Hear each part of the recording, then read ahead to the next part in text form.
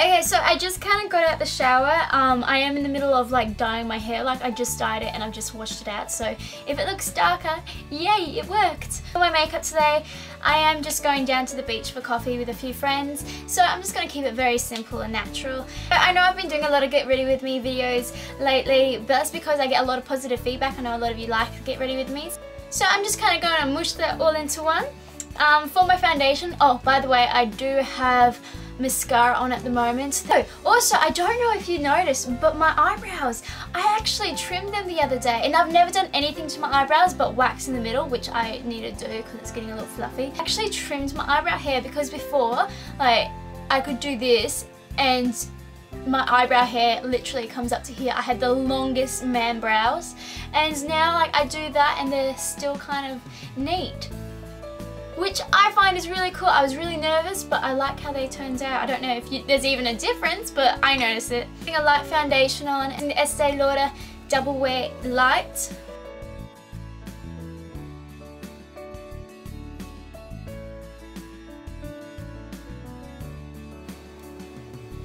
So I've been trying to do a lot more videos recently, and I know I always say this, I always say I'm going to do more videos, and I never actually do.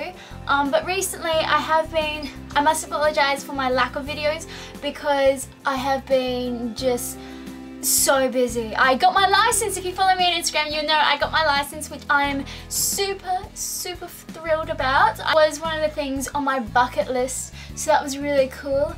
Doing more proper videos as soon as possible. Like I'm filming this video whilst I'm like editing another video on my computer. Like I have a few videos coming up. I think of anything else that's changed in my life recently apart from my eyebrows, my hair color, and I got my license.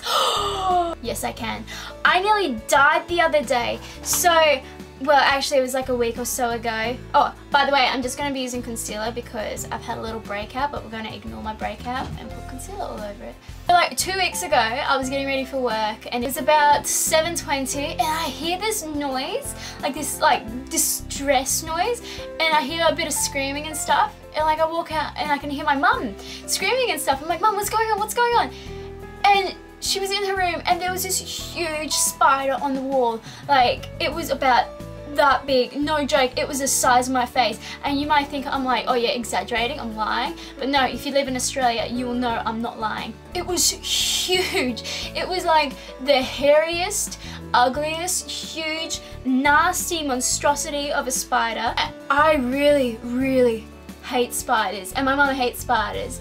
And it was only me and my mum and my little brother, and he hates spiders. He was behind my mum cowering, going, ah, spider! It was huge and it was just nasty, and oh, I'm getting text. Usually when you see a spider, of course the first thing to do is like murder it and kill it and squish it before anything can happen.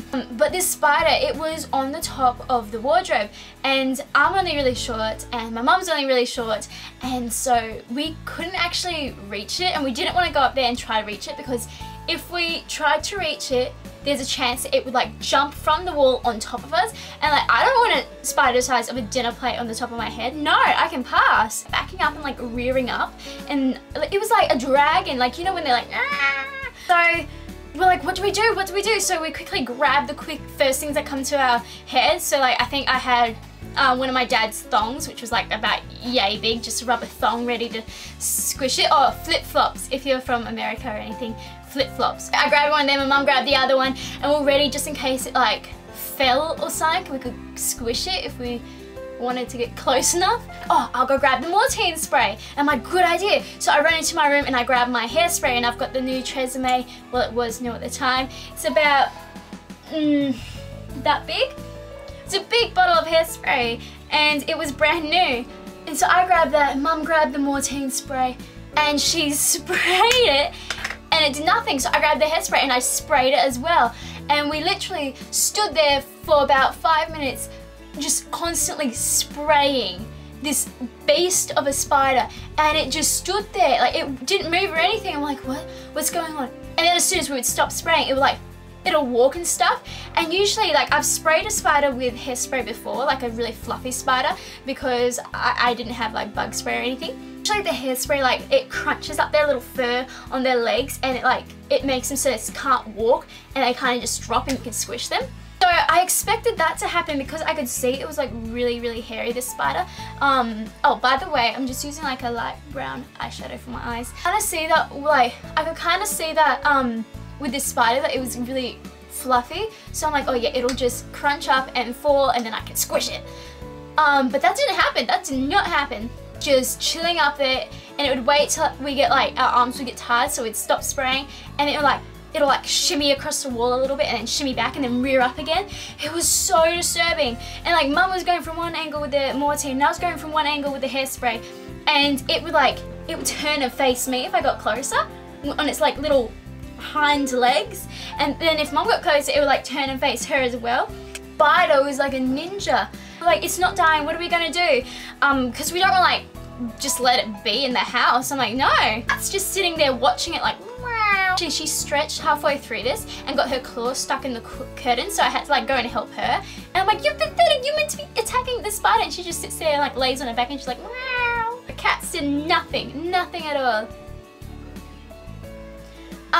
So at this point we're like, oh no, what are we gonna do? You know, I've got to get ready for work and I don't want to move until this thing is gone, until it's dead, until I can see evidence of its extinction. But we're looking around the room and stuff like, okay, what's in here that we can use? And my mum has like white spray paint in her room because she was gonna paint something, I'm not quite sure what, but she was going to paint something and she had the white spray paint. I'm like, grab the spray paint, and I sprayed it. The amount of fumes in this small room at that moment, it stung so bad. I'm surprised the spider didn't die then, because I could have died. I think I was choking on the chemicals. The spider just, like even the spray paint, even the white spray paint, this did not kill this evil thing. Would not die. Spraying this thing for about 20 minutes, it finally starts to move a little bit, so we would spray it some more every time it moved. Anyway, it finally fell from the top of the cupboard down onto like a bag, what it could easily crawl inside of. So as soon as it fell, me and my mum we pretty much pounced and were like trying to spray it because it was still like kept like twitching and stuff. It didn't curl over yet, so we sprayed it and it kind of fell off the bag, and so it was on the floor. And like, this thing wouldn't die. It had so much willpower to live. Like, it did not die. Every time we sprayed it, it would start crawling really fast, and so we'd spray it so it would stop and go the other way. And so we were pretty much spraying the spider in different directions just to keep it still. It kind of slowed down a bit, and we found a glass dome thing. I think it's like a glass lampshade or something. I'm not even sure what it was, but we found like a glass dome. And so I grabbed that one, and when it slowly started to like stop moving, I popped that on top of it, so it was like captured in this little doom cage, so it couldn't escape. It smelled so bad at this point. It smelled horrendous. The amount of chemicals, like, I think I died a bit that day. So at this point, we're like, yes, it's all over. It's all finished and done with. And so it's the carpets under here, and then like the dome's here, and then the spider's here. And so I got kind of close and I was looking at it. I'm like, what kind of spider is this?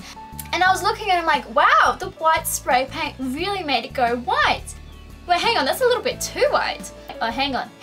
Evil beast of a spider, the size of my face, like big, like it had freaky long legs and freaky fat body. So in its last breath of air, it decided that inside its little glass dome, it was going to give birth to its demon spawn. Not only did it traumatize me with the fact that it was in our house, this huge beast, but it also traumatized me with the miracle of birth.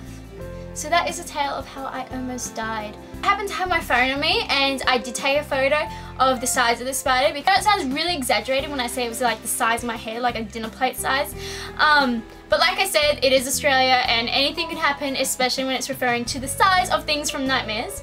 So it was on this brown wood railing that we have on the top of the wardrobe, and the railing is about that big, just so you can kind of get a rough idea. The railing is like the size of my hand here to here, like, and so you can kind of see the size of the spider on that railing. That's the size of my hand, and this was taken from the distance, and I kind of zoomed up because I was not getting close to that. I feel really weird because I remember I did a video ages ago about how I nearly died because I had a cockroach on my leg when I was driving. If you want to see that video, I will link that down below. And now I'm doing one about this huge spider. And I don't know, maybe I should like make a series of my near-death experiences. But but I can't really think of anything else. Like, had the cockroach, had the spider, and I choked on cheese wrapper once, but I don't think that counts. So I feel kind of, you know, bad because I know a lot of people out there, like my boyfriend, they go through actual things that are like near-death experiences, like he's been in a car crash, all that kind of stuff, and I'm here, I'm like, but it was a big spider, it was like a huge spider. Have any freaky tales? Please let me know in the comments down below because I would like to know that I'm not the only crazy one. What would you have done? So yeah, apart from that, I don't think anything too new has happened in my life.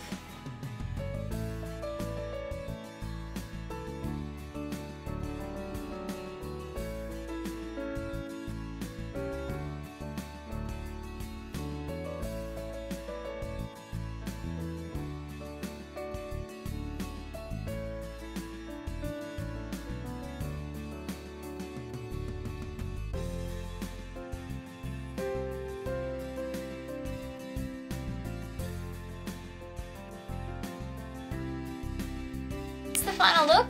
The makeup is very natural for my hair. Can you guys see how nice the dark colour is? I love this colour, mahogany. I got this headband in and it's just got 2 flowers on it, and I can't quite remember exactly where I got this headband from. For earrings, I kept it really simple. I just put 2 little sparkly studs in and then 2 on this side, and then I got my helix, which is healing so well. It's healing so much better this time around than the first time I got it done. And then for my jumper, I'm just wearing this plain pink jumper which I got from Valley Girl, and I've also got my necklace on and it says Cassie. I used to have a silver one and it said Cassie, and that was from mynecklace.com. Here is gold and it's from onecklace.com and it says Cassie, but it's in the Carrie style one, like from Sex and the City. That's where she used to wear the Carrie necklace. It's the same style as that one. So I've got that, and I really like it because it goes with everything. I've been wearing it continuously lately just because it's so simple, but it goes with everything. Then I just got my Guess watch on, which some of you may have seen on my Instagram. I love it. It's my favourite. Can you guys see the hair dye still on my arm? We're going to cover that up. Favorite jeans, which are my baggy jeans. I think they're like in the boyfriend style. These are like the comfiest jeans. They're from Sports Girl, and they can roll up here, but I don't want them rolling up. I'll probably just leave them down to keep me nice and warm. Shoes, I couldn't find any warm shoes that would go, so I'm just going with like